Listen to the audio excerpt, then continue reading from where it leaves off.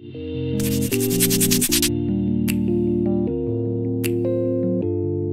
everyone, and welcome back to another episode of Availity Unplugged.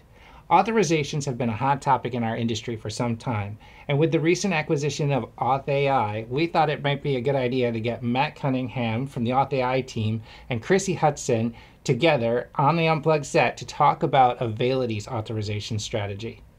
The use case of authorization, the reason why we're solving that first is because it's one of the most important problems that everyone says needs to be solved. That's why Availity's been investing in authorizations, as Krisi has talked about in the past.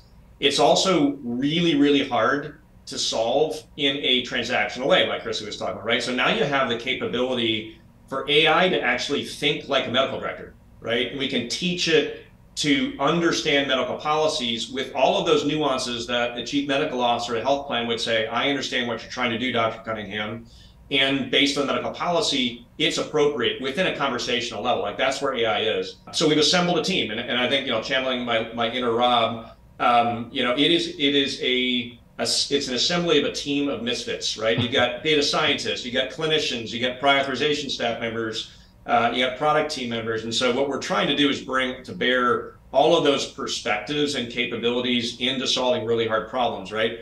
Availity is the network of networks, right? And so it's the platform that has been built across the last, X number of years that now positions us to now invest in AI to solve one problem. This is a really, really important problem, and then start tackling other really important problems within healthcare on top of that network using AI.